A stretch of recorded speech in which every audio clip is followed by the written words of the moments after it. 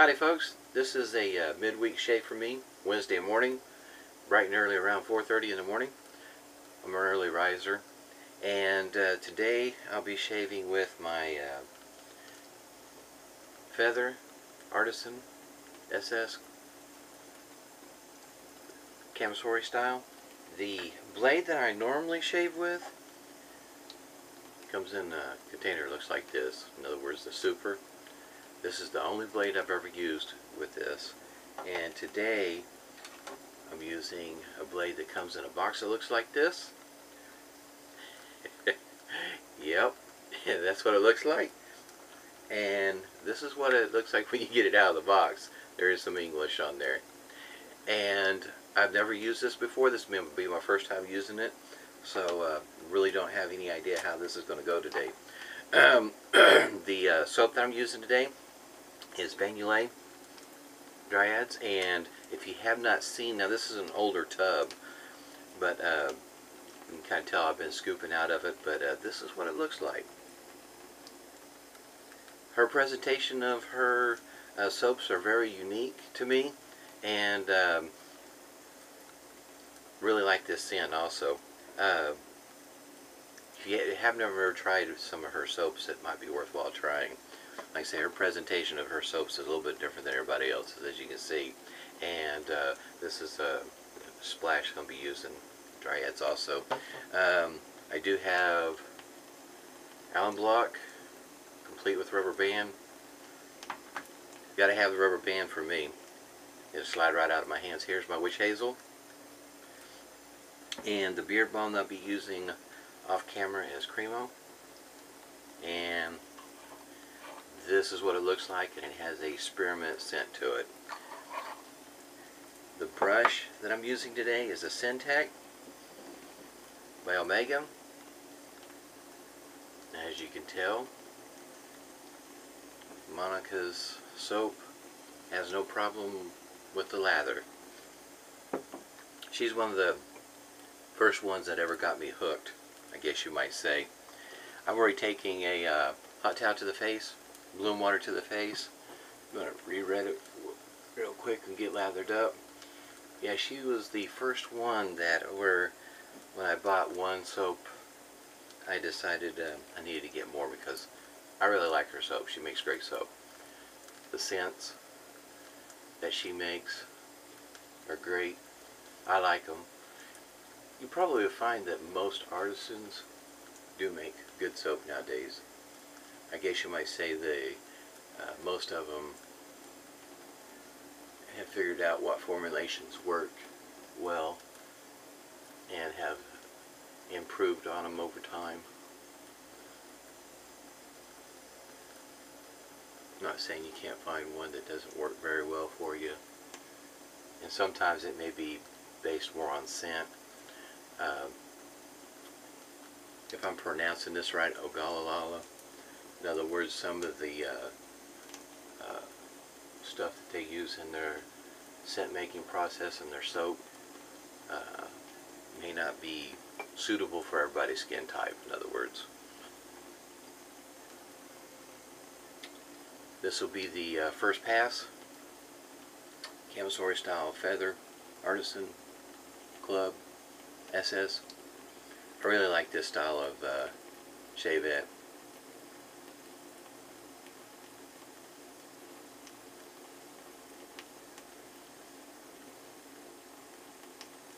To a degree, already I can feel the difference. I don't have a problem with the Super. It does feel sharper. I don't know if edgy would be the word for it.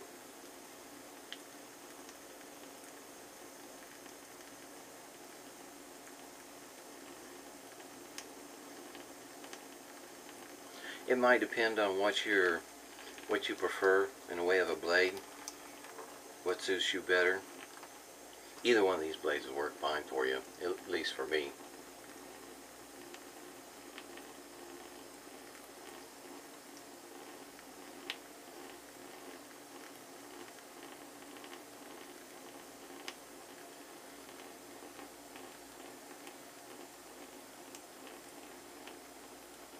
Like I said, if you haven't seen her presentation of some of her soaps, I have several of them, and they're very unique. Yes, most of them do look like they have been squirted out of one of those icing for cake type fittings, which is, I think, is cool. There was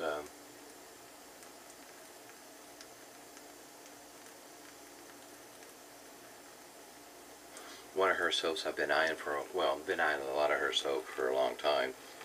Just, you know how it is, you can't buy every one of them that you want. And this one in particular, since it's getting closer to the holidays, I decided to go ahead and get it. Holiday berries. And I'll use it here pretty soon. And I'll show you what the inside of that one looks like. But inside of there's some what looks like berries in there.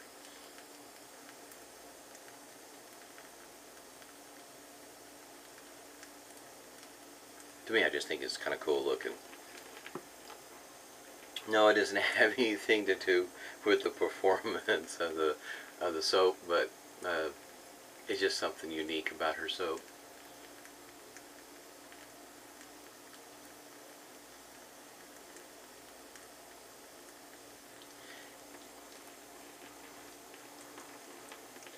This blade feels more like a after shaving with the injectors here the past few days.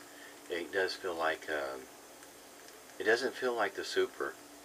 It feels more like an injector blade. Super is pretty darn sharp. At least that's how it feels on the face.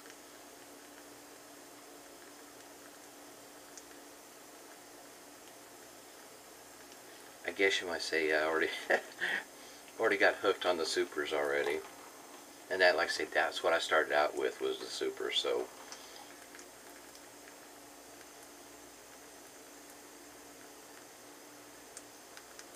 now with the Super, I was getting 10 shaves with the blade. I could get more. It's just I decided at that point that's a good place to stop, because the shaves for me at that point diminished quite a bit. Not quite as comfortable.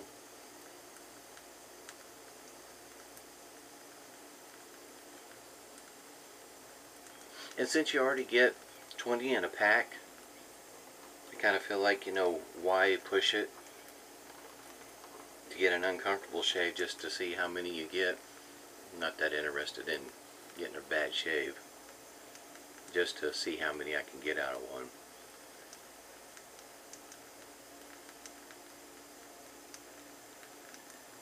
I guess you might say that's the farthest I'm willing to push it to get a good shave. Face it, 10 shaves out of blade's pretty good.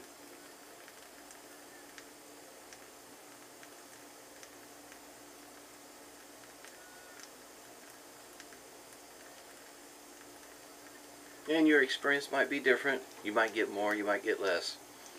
Depends on what your needs and wants are and how thick your beard is.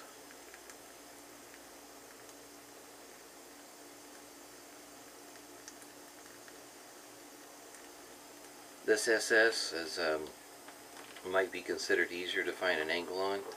I know it seemed like it just came naturally to me. I like this one.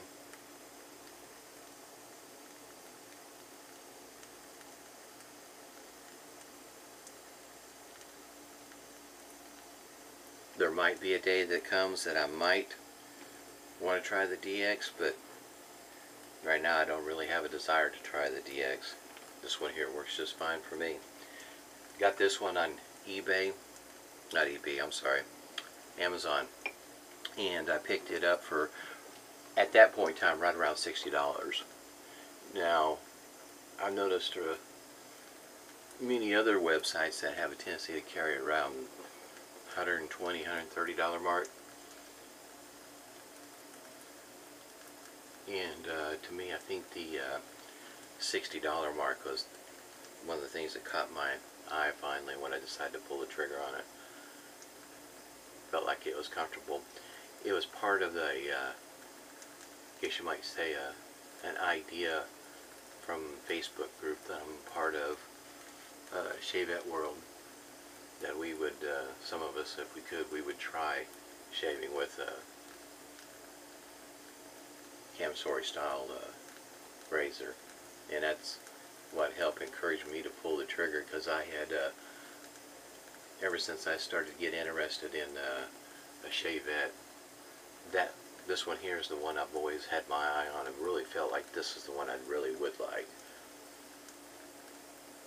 As you can tell, her soap is pretty creamy. Now this brush is a synthetic bristle, different than, say, like the Omega S. The bristles are different. Of course, they look different too, but they are different in the way of their texture. To me, the Omega S brush feels like it's a broken-in boar brush, where this one here, to me, it feels like a boar brush that hasn't been broken in yet.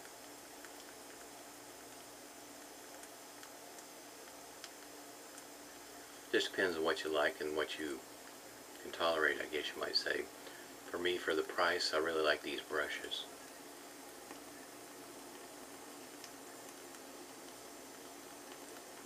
Makes it kind of hard. As much as I like horsehair, to me that would be, how can you say, the equivalent of a badger for me, in my opinion, for me.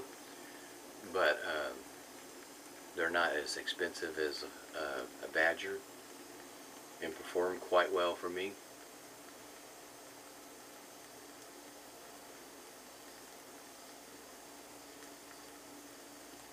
But when you look at the price point of these synthetic brushes versus a natural hair, it makes it kind of hard to, even if you're trying to stay within a budget, to buy a natural hair.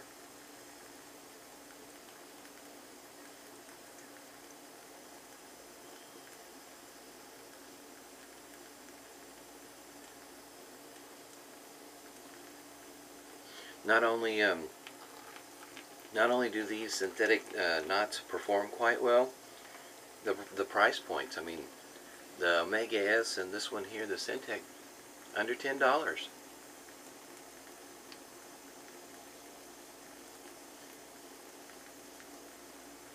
And heck, you can get 24mm knots now for right at the $10 mark. 26, right around $14, for instance. I mean, they're so inexpensive, it's hard to, if you're on a budget, it's hard to justify getting the natural hair.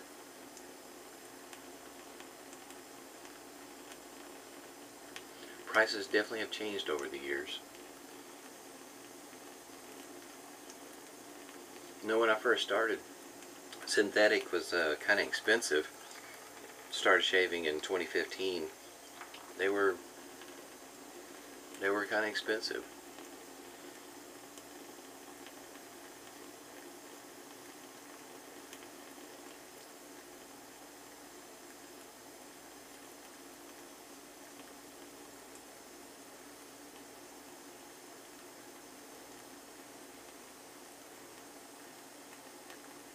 I mean, now you can get a 26mm, $13, $14, depending on what website you go to and what one you're looking for.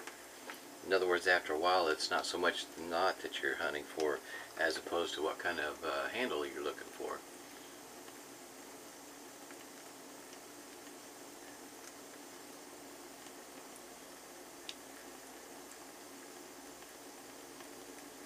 Italian Barber's got a few that are 26mm, 24mm, and the 22mm. All of them are pretty inexpensive.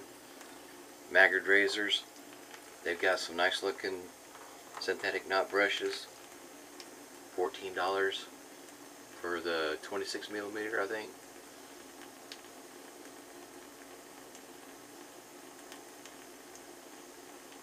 Italian Barber, same situation. I mean, you start looking at all these, and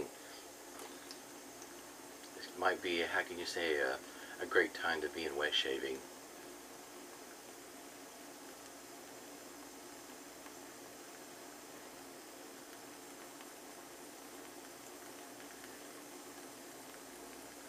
Synthetic knots have gotten cheaper, and their quality.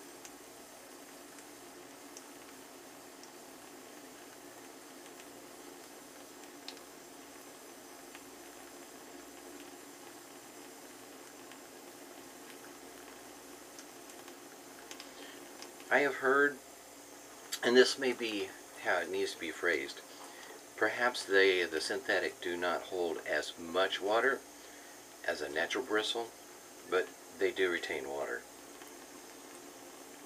Maybe that's a better way of putting it.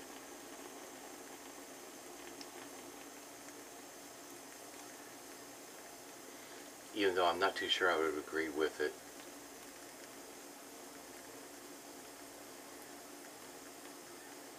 And maybe to make it a little fairer, maybe you should be comparing the knot size.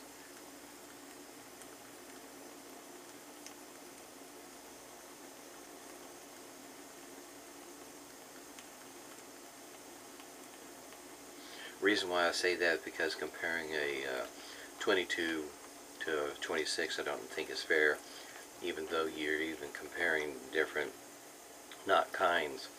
You need probably at least compare the same size. I know for me, they work fine.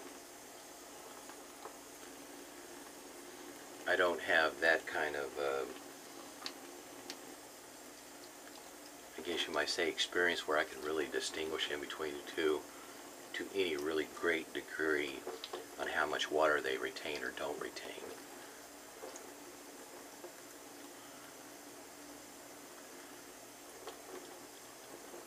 Yes, this blade is quite a bit different. It is quite a bit different to me in my feel for the first shave. Now as I progress on with this blade to see how many shaves I get that are comfortable and smooth, you know how you always hear about a feather blade being so sharp that it's the first or second shave before you get it to the point where perhaps the shave is a little smoother. But to me it feels more like an injector blade right now, as opposed to the SS, which is to me incredibly sharp. I mean, you can just, for me, when you the very first shave with one, big difference. To me it's huge, so noticeable. I guess you might say night and day in my opinion.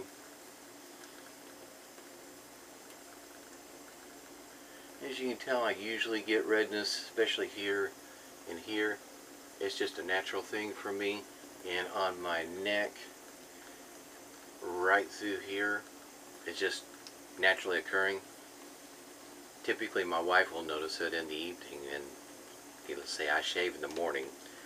It's not the shave, it's just something unique about me, I guess you might say. Humphreys. If you hadn't had it wasn't here recently until I found Humphreys. It wasn't exactly the easiest to find in a store, much less Thayer's. Thayer's isn't exactly easy to find in this neck of the woods either. And I did find some Thayer's. I haven't tried it yet. Found the aloe, and is there a noticeable difference in between Humphreys and say like something like Dickinson's that you can find at Walmart? I couldn't tell you. I don't notice anything different. Price difference is what I notice. Humphreys and Thayer's for me, where I found it at Marshall's, was more expensive than Dickinson's, and I can't tell the difference. So outside of maybe trying to find one with a scent, and if you value the scent and whatnot that much, in other words, justify spending that kind of money, this is the kind of splash that you need to shake up. It does not have alcohol in it. That's what it looks like when you shake it up. This scent though is, for me, I like a lot of her scents. I haven't, in other words, I haven't bought one yet that I just like, oh, definitely don't like that scent. That's to me, the one thing that I really miss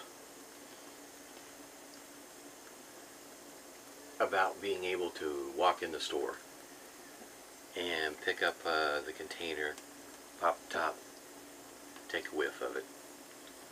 That's the one thing that is missing when you do your shopping online with this sort of thing, that you don't get a chance to sample the smells, I guess you might say, the scents.